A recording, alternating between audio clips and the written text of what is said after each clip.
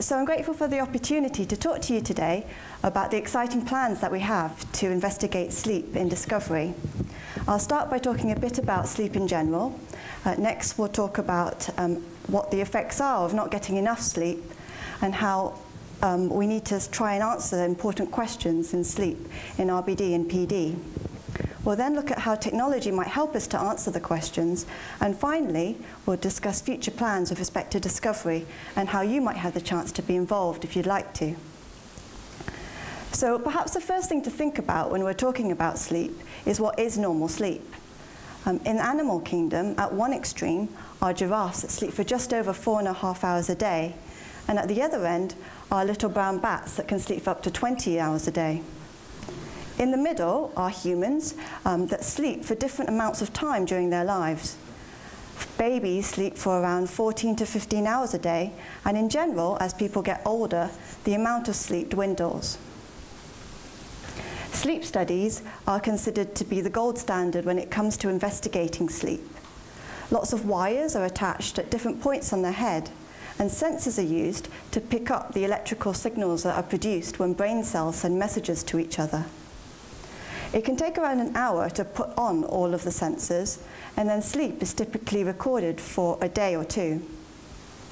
An individual often has to come into hospital for the sleep study, and then they have to try and sleep in unfamiliar surroundings, and the sleep that they get is often not representative of their sleep at home. After the sleep study has been completed, someone then has to spend a long time analyzing the sleep. Here's a graph showing an individual's sleep, and you can see that they're just different stages of sleep. It can be a bit helpful to think of sleep a bit like diving, in that to start off, you're standing at the surface awake, and then as you dive deeper into different levels of sleep, you pass in and out of different levels of sleep. So as people age, in general, the amount of sleep reduces. There's a tendency for older adults to go to bed earlier and also to wake up earlier. There is also a longer amount of time spent waiting to go to sleep whilst lying in bed. And sleep can become more fragmented as people wake up more often in the night. This may be because of greater sensitivity to noises around them, or it may be because of medical problems, which may mean, for example, that they need more frequent trips to the toilet. Overall, there's a reduction in the amount of sleep. However, we still don't really know whether the reduction in the amount of sleep that occurs with aging is because individuals don't need as much sleep as they once did, or whether older adults are just unable to get the amount of sleep that they need. Sleep is important for a wide range of tasks, and not getting enough sleep can lead to lapses in attention or microsleeps, which, depending on when they occur, can have serious consequences. Shortages of sleep can also lead to changes in hormone levels and can lead to craving high-calorie foods, which can put people at risk of weight gain. Not getting enough sleep can also make people irritable and can make it more difficult for them to pick up on emotional cues around them. They may also be more prone to making risky decisions and can find it more difficult to keep the memories that they're trying to make. So several questions remain unanswered in RBD and PD when it comes to sleep. The first of which is, how does the structure of sleep differ between people with RBD and PD and controls? Different groups have tried to look at differences in the structure of sleep.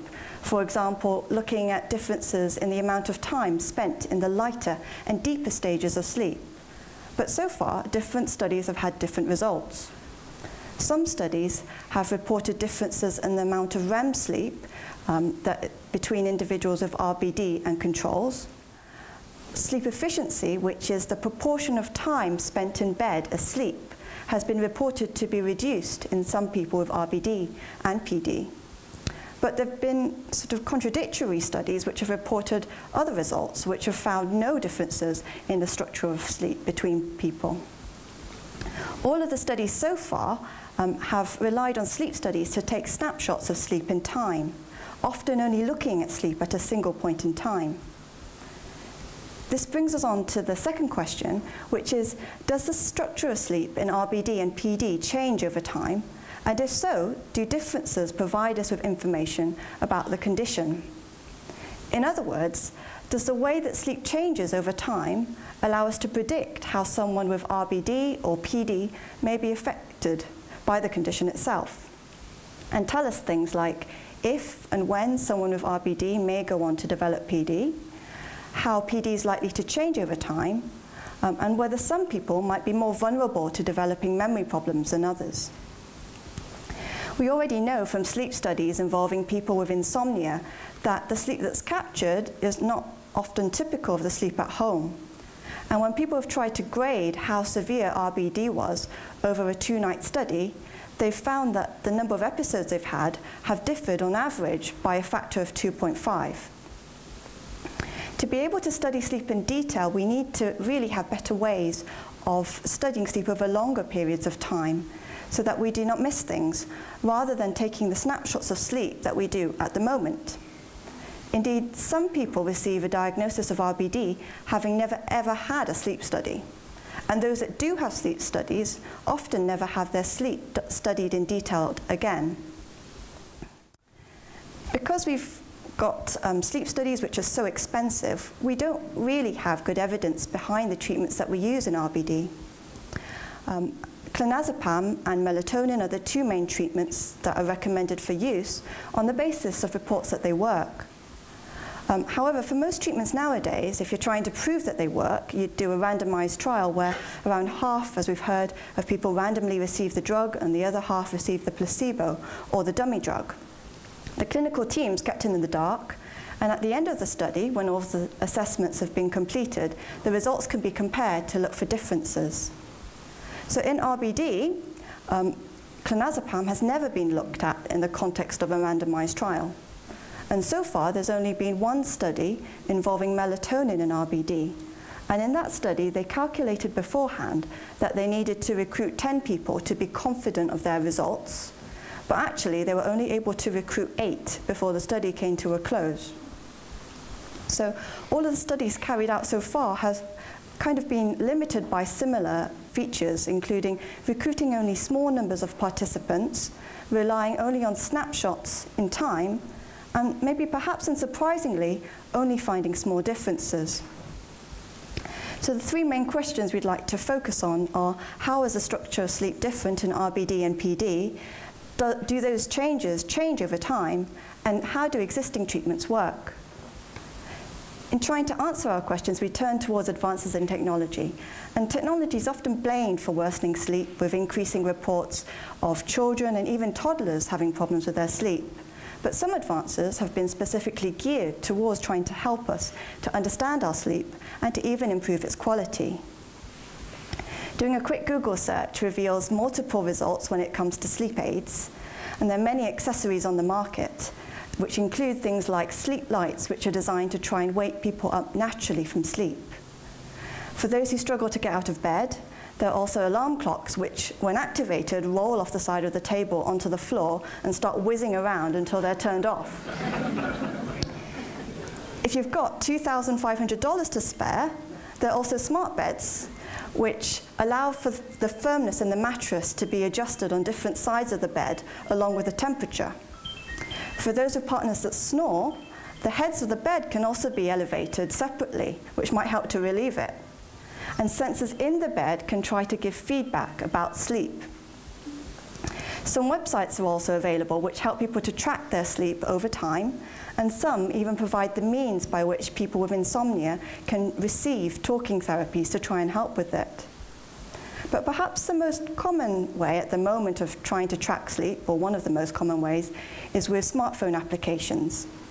Sleep Time is one such application that relies on motion sensors inside phones to detect the movement when the phones are placed on the bed at night. Though it's popular, there's not really that much evidence that it can do what it says that it can do. And in a small study that looked at around 20 people who used the app whilst they were having sleep studies, there was no link between the amount of time taken to fall asleep, measures of sleep efficiency, or the amount of time spent in the lighter or deeper stages of sleep. It's perhaps unsurprising that a phone might struggle to stage sleep because it can't really be expected to tell the difference between movement that occurs as someone's lying in bed in the process of falling asleep with movement that occurs during sleep itself. And equally, in real life, a phone can't really be expected to tell the difference between one person's movement from that of their partner or even their dog. So the same considerations have to be applied when it comes to wearable motion trackers, which are increasingly being used to monitor sleep. Again, small-scale studies have compared different wearable motion trackers against sleep studies, and in general, they've found to provide fairly good estimates of the total amount of sleep that people have. However, when it comes to estimating sleep efficiency, or again, the amount of time spent in the lighter or deeper stages of sleep, the estimates are fairly poor. To be able to study sleep in detail, and to be able to tell apart different stages of sleep, we really need to be able to use brainwave monitors to tell us what the brain is doing. These are just starting to be released commercially, and different monitors have been designed for different purposes. So some have been designed to try and replace sleep studies, but their design perhaps might make it difficult to imagine their use outside of the hospital environment. Others have been designed to provide feedback for meditation, or even to enhance a video gaming experience. There are some, though, that have been specifically designed to try and monitor sleep and to even improve it over time.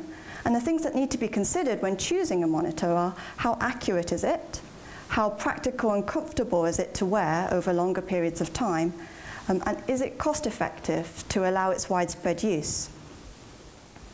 So that brings us to the main question, which is, what is OPDC doing to improve your sleep? Well, the project's been a long time in the making, but we're working with different groups to use wearable devices to study sleep in RBD and PD. And we plan to use a combination of wearable devices, including a brainwave monitor to help stage sleep, a fingertip sensor to look for differences in oxygen levels and pulse during sleep, and a smartwatch to detect movement in sleep. Well, the plan is to compare the combination of wearable devices against sleep studies to see how well they work, and then to use them to study sleep in people with RBD and PD at home over 7 days and then over time to see how it changes.